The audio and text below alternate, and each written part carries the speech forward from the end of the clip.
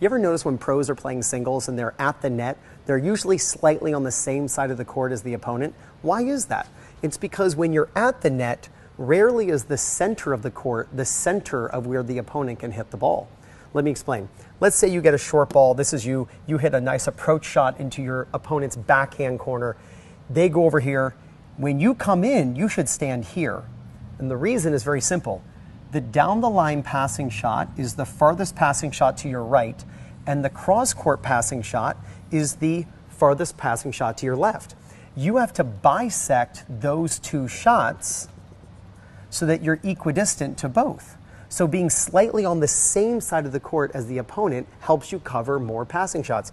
Most recreational players I see stand in the middle and they leave the down the line wide open. When you go to the net, be slightly on the same side of the court as your opponent and you'll cover a lot more passing shots.